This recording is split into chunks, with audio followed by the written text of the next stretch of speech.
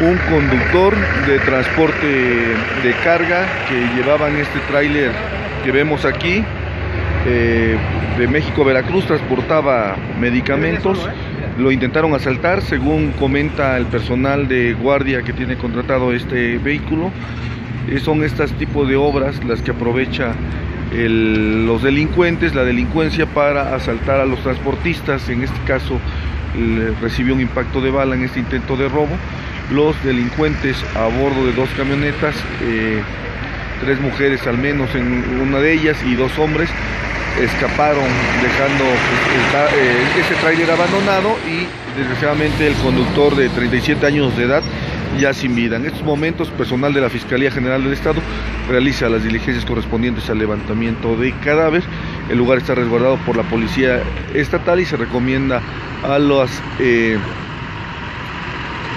automovilistas tomar precauciones debido a que el tráfico por la zona es lento. Es en la autopista a la altura del piso elevado, en el kilómetro 124 aproximadamente, 124 más 277, con dirección a Veracruz, donde está suscitándose esos hechos que estamos narrando. Es el reporte.